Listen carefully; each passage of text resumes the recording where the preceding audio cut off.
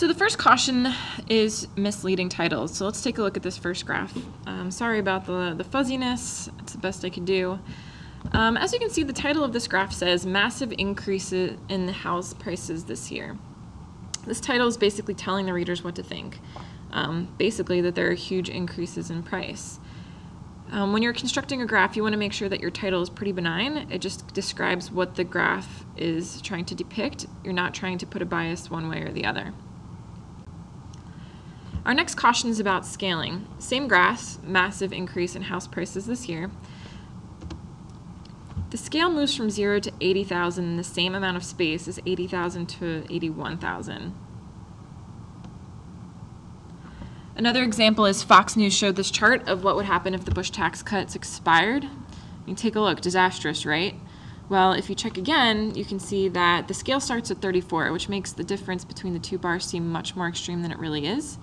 If you started the graph at 0, instead you would see that the difference between now and January 1st, 2013 would actually be pretty insignificant.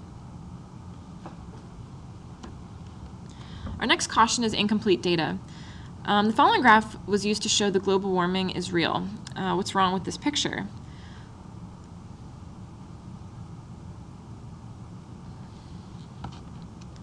Well, if you haven't seen it already, it only shows the first half of the year, so of course temperatures are rising dramatically.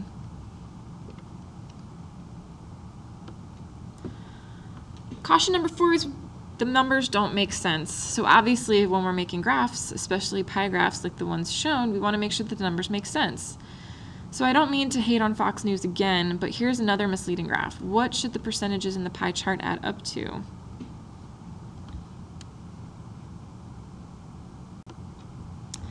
And finally, we want to be aware of pictographs. So pictographs is something we didn't really discuss in the summer packet. A pictograph is basically a picture that's used to represent a certain number of individuals. So you can see that this is the types of pets owned by PetSmart employees.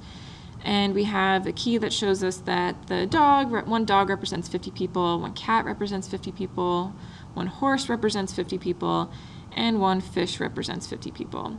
So basically for our dogs, we have 5 dogs there, which is actually 250 people at PetSmart own dogs.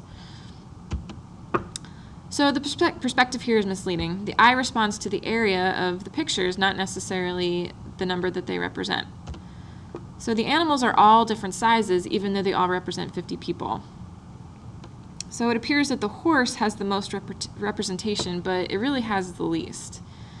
So if you do use a pictograph, you want to make sure that the figure or symbol that you're using is proportional, or is not proportional, but yeah, is proportional to the size that it represents.